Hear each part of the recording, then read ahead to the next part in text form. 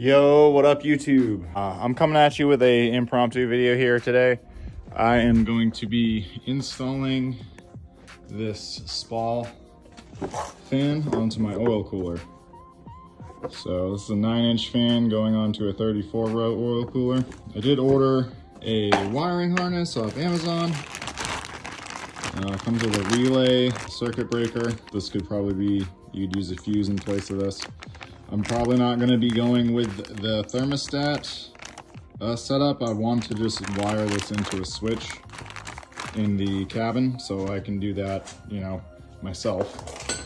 But show you guys what we got going on. So right now I got the front end of the car apart. I did end up mounting the Spal fan already with 4 zip ties. I don't know if you can see that. So one on that corner, one on that corner. And this is a pull type fan. So I have to put this on the back side of my oil cooler. I can't put it on the front side, unfortunately. But I got that attached. What I gotta do now, I took off this mounting bracket that was like oriented like this. I need to flip this around so I can push this farther away from the condenser there so I don't damage the condenser. So I'm gonna try and get this oil cooler mounted farther off of the car. I also rerouted these hoses in front of core support. I don't really know what this is.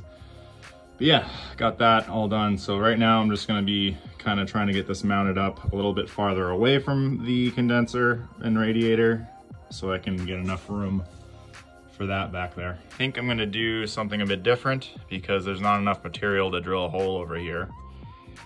So I'm gonna end up putting this back in the same exact spot, and this threading will be in front of this here. Okay, so I've got the new mounting solution. I definitely had to bore out these holes down here to be able to adjust this the way I needed it. But I did end up using the hole up here. I just threaded this all the way in. This is a threaded hole, right? Then I use spacers to space that. I don't know if you guys can't really see that over there. There it is. So I spaced that off with, you know, some spacers or washers, and I got a nut on the other side holding it on. There is barely room down there, but there is room. It's about like a millimeter from the condenser. I'm gonna probably space the bottom mounting points of this cooler out, actually, now that I'm thinking about it. I was able to just actually loosen up these two on either side, and then I just kind of pulled the cooler out a couple mil just from doing that. So now there should be plenty, yeah, there's plenty of clearance now. So this is mounted for all, you know, intents and purposes, however you say that. Still gotta get this oil cooler line more cleanly routed. So I'm gonna probably tie the line to this support and probably also to this here, because we did, you know, have to move this oil cooler out basically 2 inches to fit this fan back there. And it is, again, it's a pull type fan. It's got to pull air through here. Okay, so we are about to start wiring this fan. I just got the positive connector on the relay, and that's got to connect over here to this connector. I've got to figure out a way to mount this. I'd have to route this wire out down there, you know? I took this box off, right? The only thing in this box was the horn or theft relay. So I think what I'm gonna do is delete this box, because literally it's just a relay on here. Let me show you guys. But yeah, like literally it's just that one wire going to this relay. So I'm probably gonna pop that relay out of the box and secure it to this wiring harness down here. That'll give me some room to put the relay, and then I can probably also ground it on one of these chassis grounds.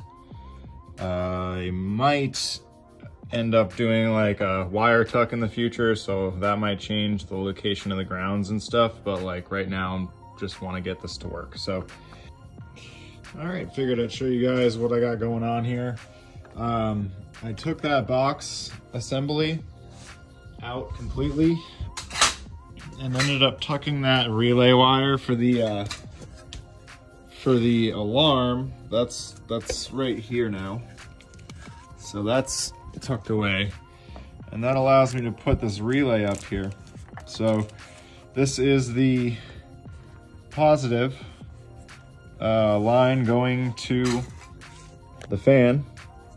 Here's the end of it, and that will connect to the end. I'm just, for now, using blade connectors. I don't have the proper like hardware, and thankfully Spal uses those. So that's what I'm doing for now. I will get, you know, some nicer connectors on here, you know, watertight stuff, but yeah, now I am just doing the wiring for the fan setup.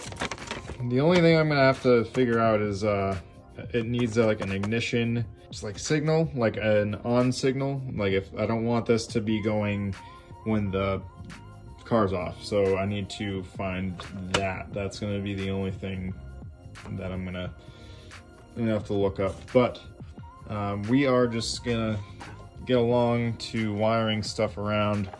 My idea here is, you know, to have, instead of using the this came with a thermostat.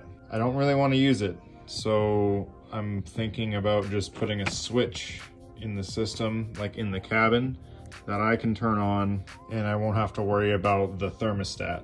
You know, I just want it to always be working. From positive, we got the circuit breaker, which in the future could probably be switched out for a fuse, a lower amperage fuse, because this circuit breaker that shipped with this kit would blow this relay. So that's not good, but we got that happening. Pretty soon we should have like this side together, and then I'm just gonna figure this stuff out. I am a noob when it comes to wiring and stuff like that. Like I've wired like guitars and stuff. This is different, but so we got a little bit farther along here. I've got the little looming here over the two wires here, which would be this wire for the switch and this wire for the battery. So I've grouped those together, kind of ran it along with this line, you know, snaking it by the coilover stuff here. And I'm tucking behind the AC line, going behind the engine cover. And this is probably gonna be touched up in the future, but got that coming out from the back of the engine cover, going under this, I believe this is a brake line.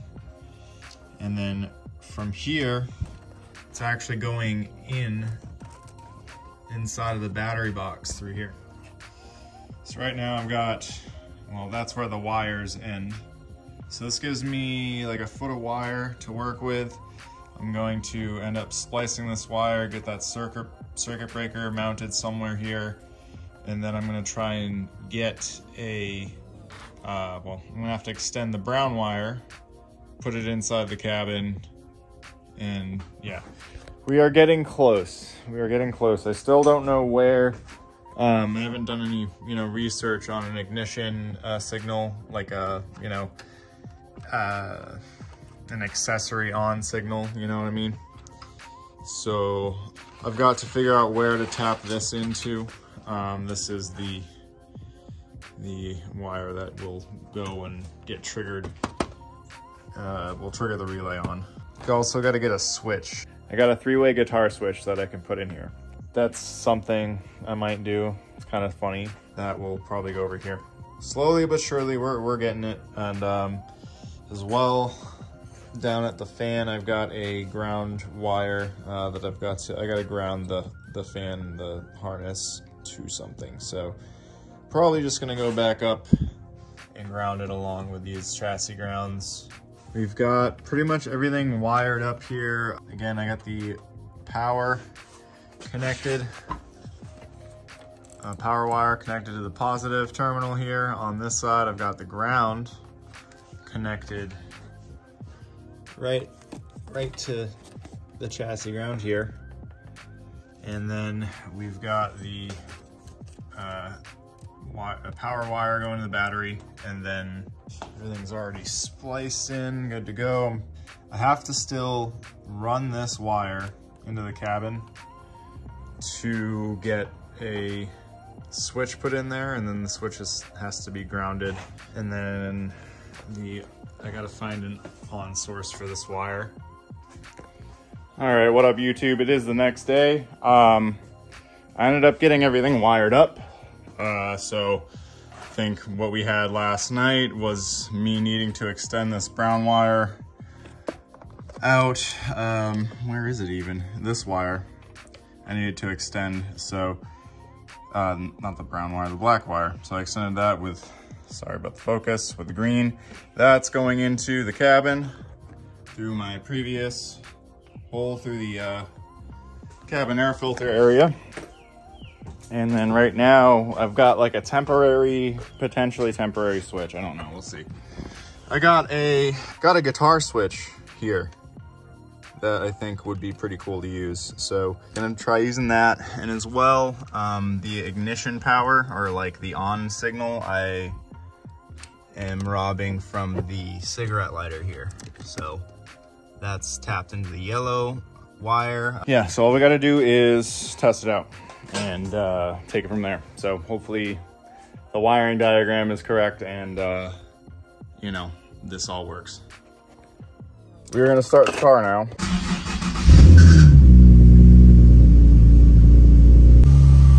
Okay.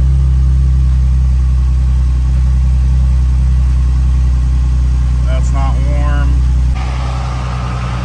Oh, no, it is on. How do I shut it off? Let's find out.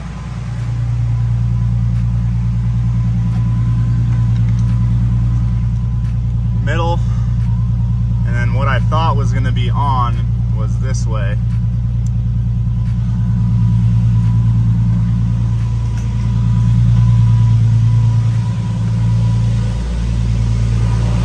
Aha! And it's off now. Cool. All right. So now we'll switch it over, all the way over, and see if it turns on again. Sounds like it's turning on. Yep. That's a lot of air. That is a lot of air. Wow. Yep. That works. Hell yeah, dude. Make sure everything's good over here. Relay's not warm. Make sure the circuit breaker's not warm or anything. This is probably going to be replaced by a fuse eventually. So we have a fan on my oil cooler now. And all I just got to do here is so all the way down is off. That's off, everything else is on. So all I need to do right now is tidy up the wiring here. I'm gonna end up moving this ground back to where my radium fuel surge kit grounds are. Probably, we'll see. So right now we gotta get out of here. I gotta go get my door cards. My Stay Tuned door cards are ready. So I'm gonna be going out to New School Vinyl today to grab those. I don't know if this is gonna be all one video or what, but fan install is done as well. I've got new shocks for the front And I really hope that fixes the issue. Full soft up front. I'm gonna get on my tow hook.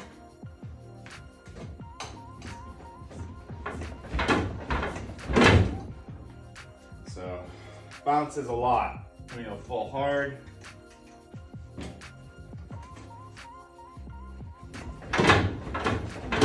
And there is no change. So we're probably gonna be installing those today as well.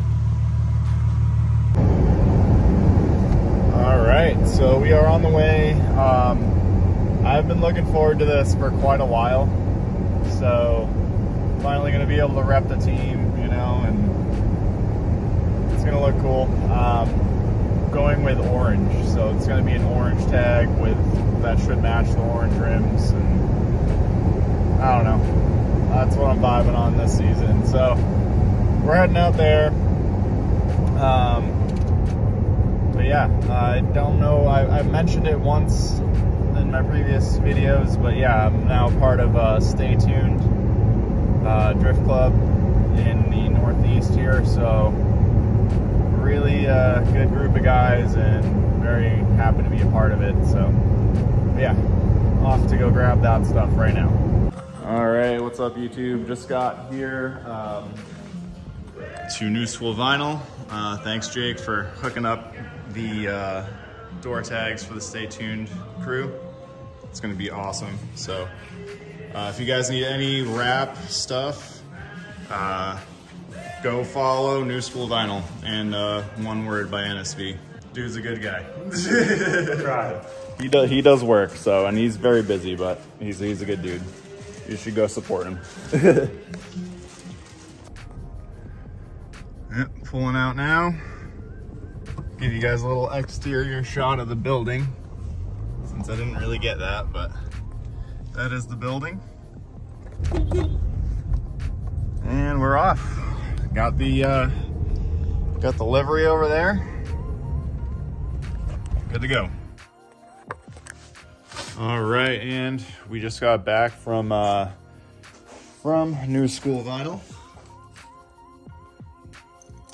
He also does race gloves, One Word. He's gonna be doing SF5 stuff soon, which is great.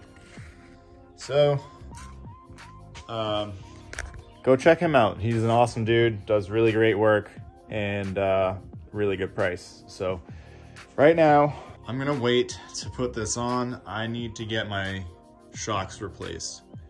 What I'm gonna do is probably just like do one side and then I'll show you guys me doing the other side or something. I gotta get busting ass on that. I also got to kind of rewire this, the switch. I need to route all the wiring and put the grounds where it needs to go. But yeah, things are happening and I'm staying busy. So I'll catch you guys in a bit. What up guys? It's quite a bit later. I did get the driver's side replaced. There's the old shock. I had to go out and buy new hardware. The nuts that GK provided stripped out. It's pretty low grade hardware. So I'm gonna have to return all this stuff today. I ended up finding M14 by 2.0 at Tractor Supply Company. Sorry, right here, but it is the same grade, unfortunately, class 8. But it did torque down to 100 and it didn't strip, so I'm gonna use it. Probably gonna have to replace it next time I have to take off the coil over, but whatever. So right now I'm gonna get the wheel off. I'm gonna get the passenger side out, and I'll just kind of try to show you guys what I got going on. I am in a bit of a rush, so if it seems like I missed some things, my bad. But we're gonna get to it. All right, so getting this nut off of here. This one I'm probably just gonna replace and keep it as a spare. But yeah, we gotta get that bolt out. Good way to get the bolt out. Lift up with your knee or something. You need to lift that up, and then this bolt just comes right out. Drop that, and then now we'll undo the top. All right, now I've got the 2 nuts off this side. Just got to remove this last one. The coilover is free to come out. I just removed the brake line. Oh, can't really see it. Brake line's off of there and the speed sensor's off. Basically, I'm holding the coilover on the bottom of the car, making sure to grab, oh geez, yeah. Make sure you grab that. And now the coilover's free from the car. I'm gonna need both hands for this, so I'm not gonna record this. Coilover's out. The next thing I gotta do is take off this knob. Sometimes you guys are gonna need a wrench for that. Mine's pretty loose already. That's your adjustment knob will come off. I'm gonna take an impact to this and zap that on there.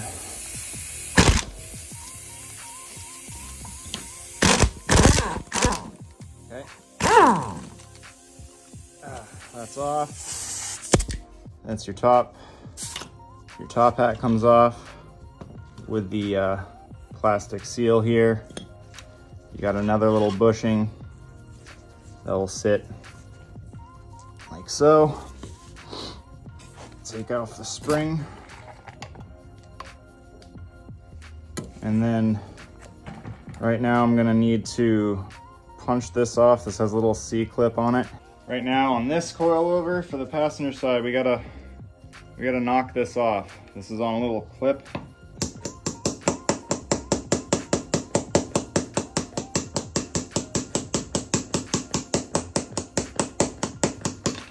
There it goes. So that'll come off, and then your rubber boot comes off.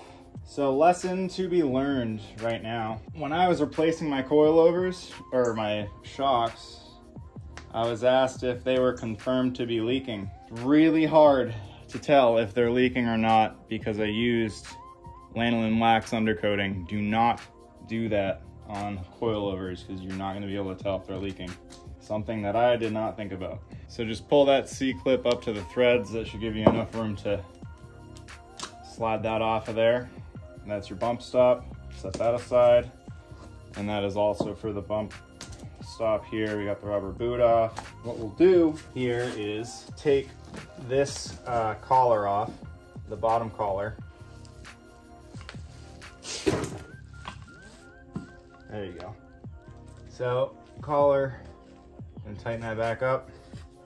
There we go. All right, so with this off, we're gonna make a measurement, and that measurement's just gonna give us our ride height, and hopefully it makes sense and kind of matches to the other one. This is what determines your ride height, so best to take that measurement first. Setting aside the dirty parts right now. Let's see where we're at on the driver's side. We're at 52.05. So that is what we're gonna use, 52.05. When we put this collar back on the new shock, it's gonna be the same exact ride height. I'm not gonna have to change my alignment. Everything's gonna be good. So what I'm gonna do is just take this apart all the way, and a good way to do that, get a drill.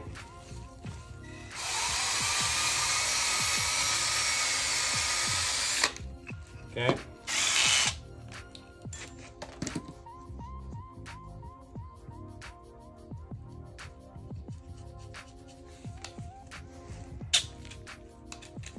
Okay, let's take this off.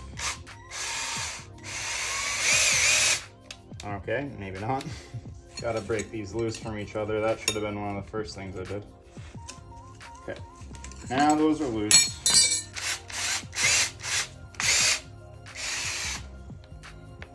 Oh yeah, those are fucked. These are fucking fucked. All right, whatever. We're gonna have to use brute force.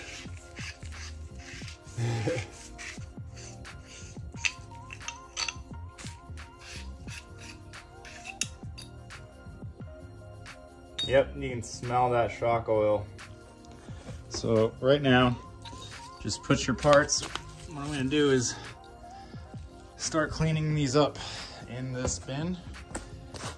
with a little bit of degreaser, and with these rings, I put this adjuster up top so I know which rings go where. So, but yeah, I'll clean those separately so I don't mess that up, and we'll degrease everything here, make it nice. All right, so now we've got all the parts degreased, washed down, good to go. Just gonna go ahead and put everything back the way you took it apart, right there. I forgot to put my rubber boot on before the little bump stop. Putting some ATF on the threads just to lube them up a little bit for assembly. Getting the 2 lock washers up for the coil spring, then the locking ring for the brake lines. We're doing that measurement for our ride height and cinching that down as well. So with that all set, next thing we can just get our spring back on, and while secure your rubber boot with a zip tie is a good idea as well. So just gonna get the preload set by hand, and then once we get it on the car, we're actually going to do the 5 mil of preload. It's just a lot easier to do that with it on the car rather it off the car. So yeah, this job is pretty tedious, but it's actually fairly straightforward.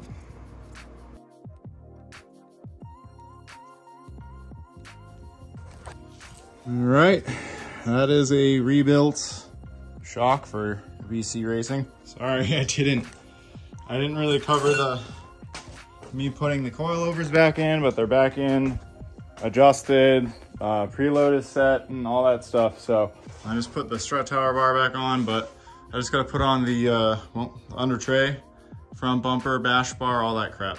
And it's good to go. Ready to shred tomorrow.